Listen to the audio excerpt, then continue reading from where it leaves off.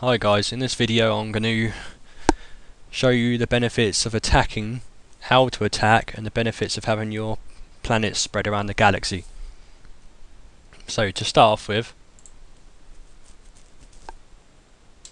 here is my first target. So if this guy had his planets all in the same sector and I wanted to take him out for war, I just wanted to completely wipe him out, it would be easy for me to find him. But if his planets spread around the galaxy, like as you see, it's a big galaxy, so if his planets spread around, it's going to be very hard for me to track him. Also, the other benefits of having your planet spread around,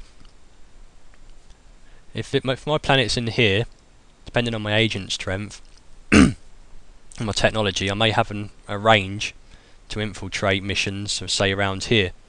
Now if my planets are spread around, I have another one here as well, or say one here. Not only do I have the range of that, I have the range of that as well, and the range of that. So obviously you can do infiltration missions a lot further around the galaxy. Now, so if I click on, this is my target. Now you can either spy drone him or infiltrate missions and survey him to find where he's going to planet. Remember, the survey speculation can be 20% out depending on your agent strength. The spy drone, if you have the option to spy drone, that's completely accurate. Now that, obviously, to get your chance to spy drone better, you need to have intelligence tech. I'll show you the techs in a bit. So I'm able to spy drone, so let's click him. Now, as you can see, this planet has a lot on it, so unless I just wanted to wipe the guy out, it wouldn't be worth attacking this planet. It's just going to do me a lot of damage.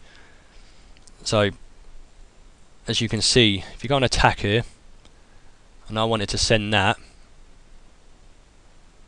so if I wanted to attack the guy just for war purposes, so I click on planets, what's it I had, say 3 motherships, 5 gliders, so 3 motherships, it's open there, 5 gliders, what's he got, 9, yeah sorry I've already typed that in. So without weapons technology, as you can already see, I've killed all of his troops and I've only lost that. Now as you can see, weapons technology makes a big difference. Say for instance he's only got 1 tech in this, I've got 100 weapons tech, 100 obviation, he has 1 now. As you can see, you see the big difference technology makes in a battle. So technology, I'll explain that in a sec. But so yeah, so this example of a target is only for someone you want to wipe out if you're at war with them. It's not worth attacking this person for status. Now click up here, this is your technology. So if you're an aggressive player, you're going to want to go for max in weapons and max in obviation. That's the 2 crucial parts for an aggressive player. Now, yeah, so if your weapons are higher than their shields level, you're going to do a lot more damage and take less losses. That's obviously what the obviation is for as well. You take less military losses if your obviation's high. Now salvage. Salvage, if you lose a battle,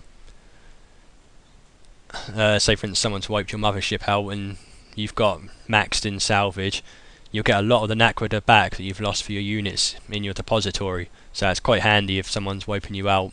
You can always have another chance straight over again.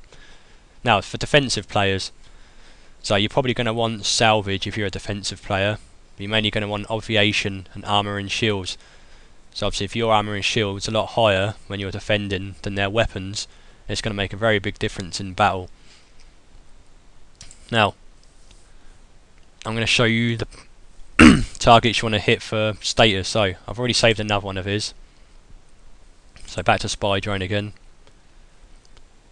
Now as you can see, he's got nothing on this planet except for 40 turrets. So if I go to here on the battle calculator, 40, say 0, 0, 0, 0, 0, 1. I won't even have to bother with the technology because your mothership's 100k raw attack points, and staff turrets are only 600 each defense points. So your weapons are not going to, your technology is not going to make a difference here. So as you can see, I made a mistake. Sorry, that's why I put 400 in staff turret. So let's try that again. Always double check in case you make a mistake like this that you've typed it in right. So now as you can see, attacker 100k points from mothership. I lost nothing. Defender. Now currently I would be sieging the planet by now. So to check your sieges out, as I haven't attacked him at the moment, check your sieges out. Click here, off-world armies. Now if I'd attacked, I'd be sieging him, which I'll get the option to take over or carry on sieging him. This is a current vacant planet I'm current sieging, so to update your status points every time, you go to do that, off-world armies, then click, that would update your status. So every 10 minutes your status points updates. That's every 10 minutes is a cycle. So you can click on it every 10 minutes, or you can just wait for a few hours and click on it once and it will collect all the cycles in one to update. So now go to here, gold ranks, status. This will show you what your current status is and your rank. Now the benefits of status. So go to guide, mechanics. Down here you'll see the different status levels. So as you see, I'm currently ruler. Now to gain status, you can only gain status from people with the same status rank as you, one lower than you or one higher than you. Any higher or lower than that, you won't gain any status off the player you're sieging. Now because I'm a ruler, if I attack someone my own level, I'll gain 2 status points per cycle. One higher than me 4, one lower than me 1. Now if you scroll a little bit lower down, as you can see,